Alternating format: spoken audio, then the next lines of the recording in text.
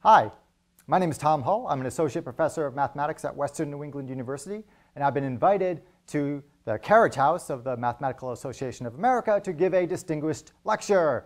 Specifically, my talk today is going to be on Folding a New Tomorrow, Origami Meets Math and Science. It's very exciting. I've been doing origami since I was 8 years old, a small child, when an uncle of mine gave me an origami book, and I loved it. I immediately thought it was cool and surprisingly easy to do. I guess I was a very visual, spatial person, and I loved doing things with my hands, and so I loved origami. At the same time, I loved math all throughout school. I loved, multiplying numbers together. I was good at it, and those interests continued kind of in parallel until I was in college, and then started thinking, hey, or actually it was a lot earlier when I first looked at an origami model. Like, for example, I have a lot of models on the table here. This is one of the more simple origami models and one of the more classic ones. It's the classic Japanese crane or flapping bird. And origami can be simple like this, or it can be really complicated. Here is a origami stegosaurus invented by an American paper folder named John Montrall. And John Montrall has also made an origami zebra. This is a piece of paper that's black on one side and white on the other. And this is folded from a square piece of paper with no cuts at all. It's just cleverly folded so that the black side of the paper makes stripes. It's kind of amazing. And there are other models on the table that I'll talk about. But I remember being young, getting back to my story of origami and math. I remember being very young and taking a model like this crane and thinking, yay, I folded a crane again. And thinking, well, maybe I should unfold it. And if I unfold the crane, basically going backwards on the instructions you would find in a book to fold it. So I unfold the head and the tail, the neck and the tail, and then I undo the wings. And then you look at the paper, and it has all the creases in it that you've made.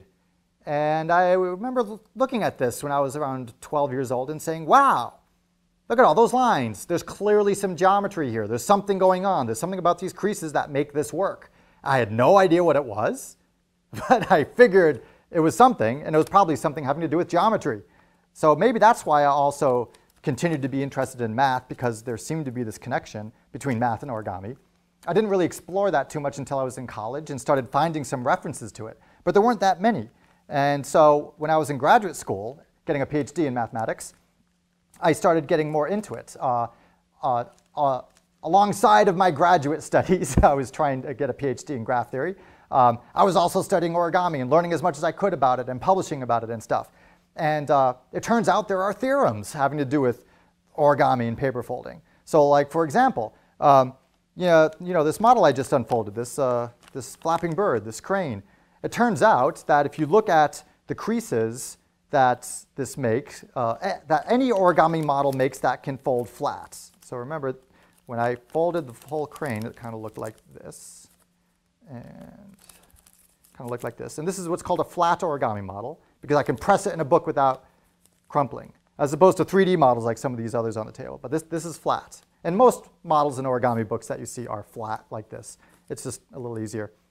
Well, it turns out that any crease pattern from a flat origami model can be two-face colored. That is, if I was to take that crease pattern and draw all the crease lines, then you can always color the regions between the creases in two colors so that no two regions that border on a crease line have the same color. That's what's called two coloring.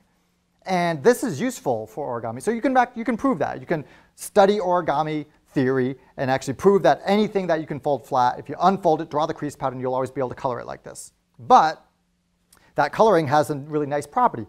So you can imagine what would this coloring look like if I refolded the crane. So I'm going to do that. I'm going to refold it, and we're going to ask ourselves, what's this going to look like when I fold it all back? There it is. And as you can see, all pieces, all sides of the paper, all regions of the paper pointing in this direction are blue, whereas on the other side, all the ones pointing in the opposite direction are gray. And that makes sense, right? Because in our coloring, wherever we had a crease, we had two different colors. And wherever those creases, that's going to make the two regions point in opposite directions. So the two coloring kind of tells you what direction the sides of the paper are going to point in. And that's kind of cool. That's a mathematical theorem. That's something that tells you something about the structure of origami in a purely mathematical sense. So that's one of the things we study in origami mathematics. Really kind of neat. And there's a lot of theorems like this. But there's also a lot of different types of origami models. And so to get back to the show and tell aspect, many of the things on this table are made from one piece of paper, but lots of them are made from multiple pieces of paper. And so origami made from multiple pieces of paper are called modular origami pieces. And so like this is an example. This is made from 30 pieces of paper. Each piece of paper is folded in exactly the same way, and they lock together, kind of like Legos, with no tape or glue to form interesting objects, usually polyhedral objects. So this is basically a dodecahedron made from 30 units of paper. This is made out of something called the FIZ unit. Stands for pentagon, hexagon, zigzag unit, and that describes kind of how the unit works. But as you can see, it makes lots of pentagon holes, and that's what allows it to make a dodecahedron. But the same unit can make other things. So 30 of them make this object, and that's kind of nice. I've actually colored it so that no two units of the same color touched. You can always do that. There's another theorem there. But this is also made from the same unit, except this has 120 units. Yeah, a lot more of them. So now, in order to make it bigger, I had to have pentagons, like there's a pentagon right here. But also, mixed in with the pentagons are hexagons. In fact, there's a lot more hexagons in this than there are pentagons. This unit makes pentagons and hexagons very easily. If you try to make other things, it gets a little more complicated. So that's why I call it the pentagon, hexagon, zigzag unit. Here, the coloring is a little different. Here, the blue on this coloring is tracing out something called a Hamilton cycle on this polyhedral object. You can look that up and learn more math if you want. But this FIZ unit can also make other interesting objects. So as opposed to making things like spheres, this one's making a donut, or what mathematicians like to call a torus. Yes, this is also colored with 3 colors, just like the first one was. You can do that too. There's another theorem / conjecture embedded in there. Yeah. I forget. I think this is made out of 81 units, 81 pieces of paper. Yeah. So that's modular origami. There are other things here. This is another modular origami unit, although this one is made with 60 pieces of paper. And the paper is red on one side, black on the other. That's how it's getting the interesting look. And yeah. And I like this because if you focus on the red, it looks like the red is tracing out ribbons around it. And that's totally an illusion. It's not really happening. It's just the use of the one side versus the other side of the piece of paper that's making it look like that. And some mathematical properties that allow that to actually work and create the illusion of ribbons being traced out on the object. Kind of fun. But there are other models here that are made from one piece of paper that are strictly geometrical, that aren't animals or anything. Here is one. This is a model I like to teach my Calc 3 students whenever I'm teaching Calc 3. This is a hyperbolic paraboloid. It's a 3D surface that can be made by the equation z equals x squared minus y squared. It's actually an approximation of that, saddle point, or what we call a hyperbolic paraboloid. What's neat about this is that in concept, this is a very easy thing to fold. If I was to spread it apart so you can see the crease pattern, it is all concentric squares. But you can kind of see that. In the center, there's a small square, then another square bigger than that, then another square bigger than that. And that's all the crease pattern is, together with the diagonals of the original square. And so it turns out that if you just take a square piece of paper and fold concentric squares into it, making them alternate so that they go mountain, valley, mountain, valley. Mountain creases go up, valley creases go down. So you want them to alternate like that, and then get it all to collapse, get all those squares to fold, and the paper will want to make this strange shape, this hyperbolic paraboloid shape. It's really kind of interesting. So it's a nice way of having people actually fold a 3D surface and therefore feel what it is like rather than just trying to visualize it. But it's also neat because dynamically this model has 2 states. I can have these 2 corners of the paper poking up and the other 2 poking down, or I can flip it. And that's just something you can always do with this. There are these 2 tension states. So you can study the physics of this model as well to see why is that happening? Why does it snap like that? And then if you want to have even more fun, you can say, well, what if I don't use a square? What if I use a hexagon and make concentric hexagons instead of concentric squares? And if you do that, you get this little monkey saddle thing.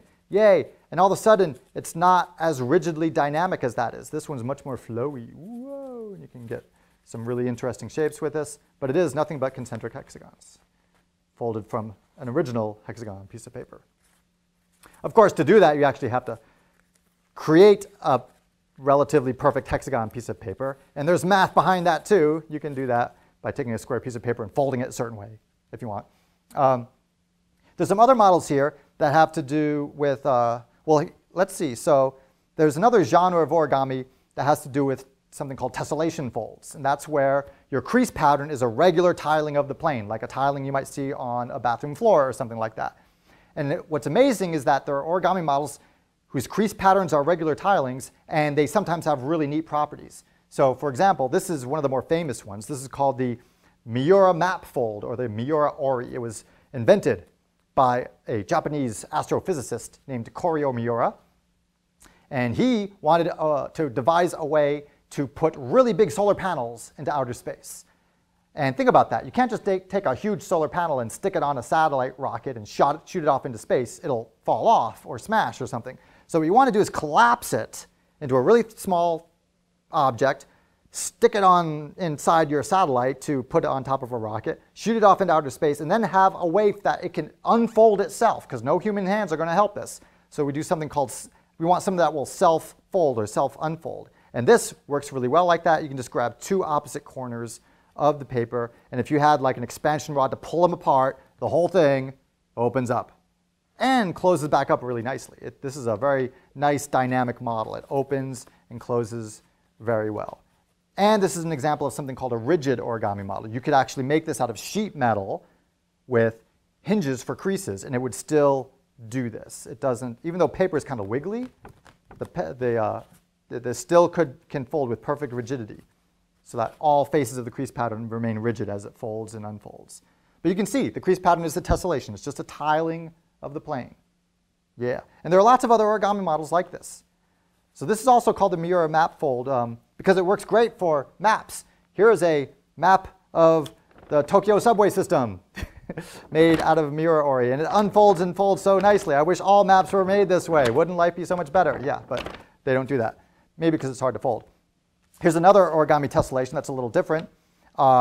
This is one that can repeat infinitely towards the center of the paper if you want. It kind of goes farther and farther in, although of course you can't fold it infinitely to the center unless you're superhuman and have an infinite amount of time. But it's kind of amazing that there are origami models that do have that property of just like kind of tessellating towards the center of the paper as opposed to going on forever in like the X and Y directions. One last example, this is an example of a 3D origami tessellation. This one has interesting applications to architecture because what this object is in this folded state is something called an octahedron tetrahedron truss. If you were to go to a sports arena and look at the ceiling and try to see like what metal strut system is holding the ceiling up, there's a good chance it'll be an octahedron tetrahedron truss, otherwise known as an octet truss structure. It's a way of tiling pyramids and things called octahedra together in a 3D lattice that's very strong. And it turns out you can actually fold one of these too. This one folds and unfolds as well. So I'm going to try to find two nice places to fold and unfold it. So this is very mathematical. The only reason why this works is because of the nice interplay of the angles and what the paper is doing, and making the paper go from a flat plane to a part of a 3D object thing where it's actually making tetrahedra and octahedra cells. There aren't very many models like this. This is really a special one. And I've been working with some physicists at the University of Massachusetts and at Cornell University to study this and see how easy it is to make these kind of folded structures in really, really tiny materials so that maybe they can be put to use in like biomedicine or who knows, maybe making nanoscale robot mechanisms. Because if you can make something mimic the mechanical process of this, maybe you could actually design a little tiny origami robot. Who knows? That's one of the reasons origami has been very interesting to scientists. People are beginning to think of interesting applications for amazing structures that fold up in intricate and interesting ways. And that's what my talk here at the Carriage House at the Mathematical Association is about. And if you want to see that, watch the longer version of the whole talk. But thanks for your attention.